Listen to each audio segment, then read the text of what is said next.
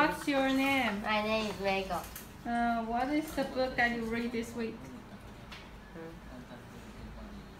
What is the name? What is the name of the book that you read this week? I don't want to be a frog. So how do you rank this book? How many stars? 5. 5 stars. Okay. So what are the main characters? Frog, Daddy Frog, and the wolf are the main characters. Why the frog doesn't want to be a frog? Because he thinks being a frog is too slimy and wet.